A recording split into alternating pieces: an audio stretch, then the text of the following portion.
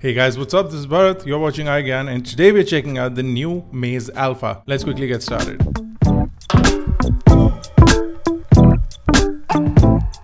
Well, Xiaomi is to blame for this bezel-less phenomena, where the Mi Mix was the first phone to feature a bezel-less sort of design, where the front is mostly display and lacks any bezel on three sides, and they cramped the camera and everything else at the bottom of the phone's front. Now, that phone was upwards of $500, but a lot of other Chinese smartphone makers have started to launch phones with a bezel-less sort of design. We've already checked out the Doogee Mix in the past, which does have a similar design. Now, this one is the Maze Alpha. It is available in a couple of variants, one with 4GB of RAM and 64GB of storage, whereas one with 6GB of RAM and 64GB of storage. So as far as RAM is concerned and storage is concerned, that doesn't seem to be a big problem for these manufacturers. And as far as the display is concerned, clearly they seem to be holding some sort of magic in their hands to be able to give you these sort of displays on phones that cost less than $200. So this one starts at $189, and I'll leave a link to buy it in the description below from where I got it. Now let's quickly do a one-over with the device. So over at the front you have a nice 6-inch display. This is a bezel-less screen which does have Corning Gorilla Glass 4 over at the front. It is an IPS LCD display and it has a 1920 by 1080p full HD resolution. Now the touch capacitive buttons are on screen, but you do get a home button which doubles up as a fingerprint scanner and can also be used to sort of navigate through Android. So you can hide the navigation menu, and if you double click on the home button or the fingerprint scanner, it mimics a back button. Now right next to it is the front facing camera, which is a 5-megapixel camera, and the quality is a little shoddy. I'll speak about that in just a bit. Over at the bottom of the device is the USB Type-C port, flanked on either side by two daunting grills, one of which houses the speaker while the other houses the microphone. Over at the right is the power button and the volume rocker, and over at the top is the 3.5mm headphone jack. Over at the left is where your SIM tray is. The device will take in 2 SIM cards and 1 micro SD card up to 256GB. Now over at the back are two cameras. One is a 13-megapixel camera, which is the main camera, and the other is a 5-megapixel camera that's only and purely for depth calculations. So that camera will never be used except to calculate the distance from your subject, so that their software can run some algorithms and give you a fake blur in the background. Again, it's shoddy at best. I'll speak about that in just a bit. The aperture is f2.2, and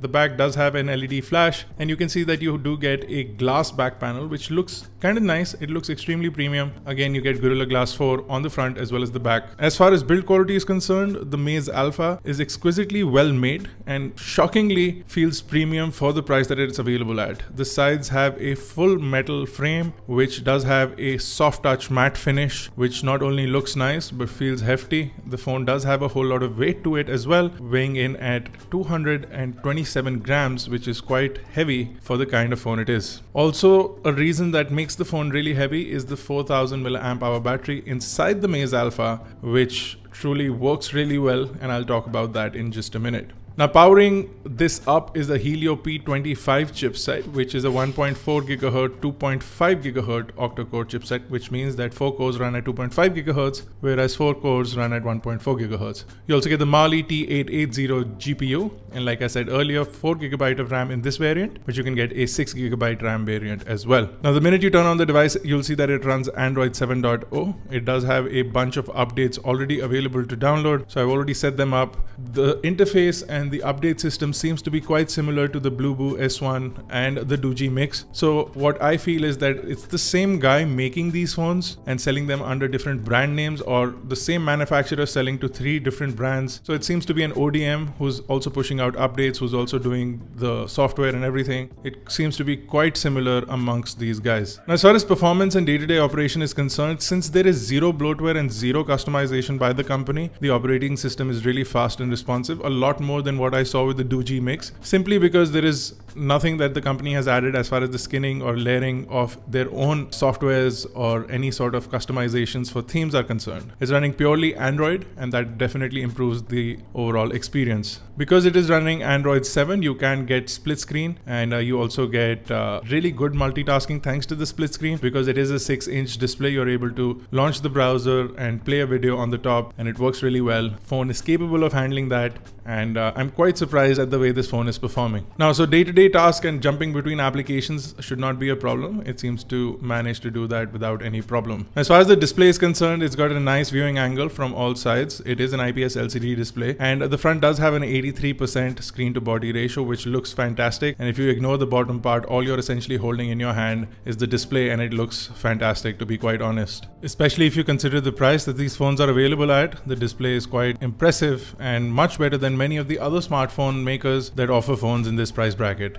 The display does have a 2.5D curve on the edges, so it fuses in beautifully with the bezel or the side frame, and there is no sharp edge on the display, giving you a really nice feel in your hand and on your fingers. As far as the gaming performance is concerned, the Maze Alpha manages to handle all sorts of games that you would want to throw at it. It does manage to run Asphalt 8 with high graphics with little or no lag. The game does suffer some frame losses, and it does not have the best touch experience as far as gaming is concerned, but it's not something that is not manageable, especially considering again the price of the phone and the way the display looks. Gaming experience is good thanks to this display, but it's also bad thanks to this display because of the way the display is. Every time you tap on one side of the phone, the touch capacitive keys keep getting activated. The speakerphone is loud, but it's not the best sounding. It's tinny sounding, but it is loud, so there is some sort of respite. Now, I wasn't expecting a lot from the device as far as benchmarks are concerned, scoring in at about 60,000 on Antutu, and similarly placed results on Geekbench. But all in all, day-to-day performance, switching between applications, tasks, and everything can be handled by this device without any issues. Now, as far as the camera is concerned, I'm not particularly a fan of the camera, but it does manage to get some good 13 megapixel shots. You can capture 1080p video as well.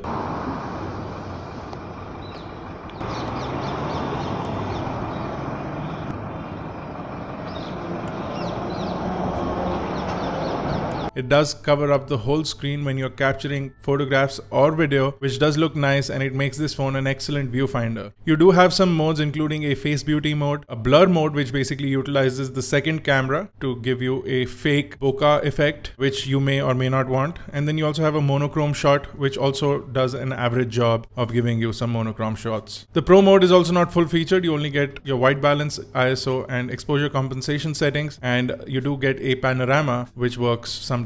As far as the camera results are concerned, the images are decent or above average to say the least. The front-facing camera is a 5 megapixel camera and is awkwardly placed, and every time you switch to the front-facing camera, the phone will remind you to flip the screen around so that the camera comes back up on top and you get a better angle for your selfies. It is decently wide, so you get enough in your frame, but I could have liked it to be a little bit wider. And you do not have a whole lot of options in the front camera as well, so you can customize a little bit, but no particular mode is available for the front camera. You do get a face beauty mode. You can click mono shots. Again, this is all software based, and you can capture video. This video is going to be at a maximum of 480p, which is poor to say the least from the front camera. Now, the phone does have a 4000 milliamp hour battery, which does last you a full day without any problems. You do get upwards of 6 hours of screen on time with a whole lot of calling, whole lot of internet browsing, whole lot of 4G connectivity on this phone. The phone is available in two variants. The 4GB variant is available for about $180 or roughly 13 to 14,000 Indian rupees, whereas the 6GB RAM variant is available for 15 to 16,000 Indian rupees or roughly $220 US.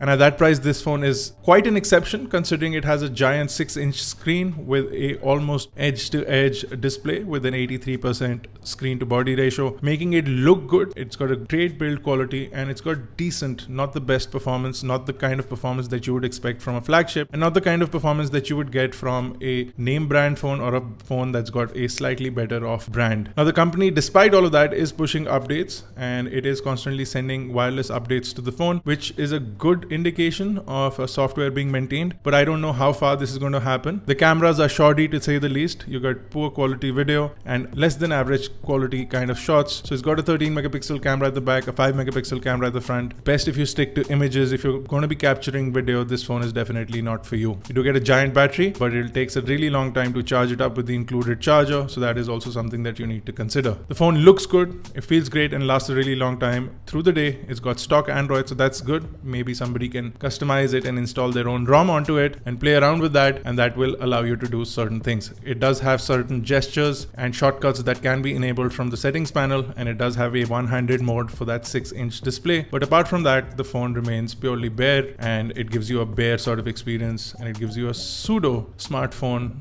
or a pseudo flagship phone sort of experience for a really budget friendly price. If you guys are interested in checking out this phone, I'll leave links to where I bought it from in the description below. We've also checked out the Doogee Mix. You can also check that out. The link to that is in the description below as well. If you guys have any particular questions or queries about this phone, do drop those in the comment section below. This has been Bharat Nagpal. Check us out on iGyaan.in. Catch us on Facebook, Twitter, Google+. I'll see you guys in the next one.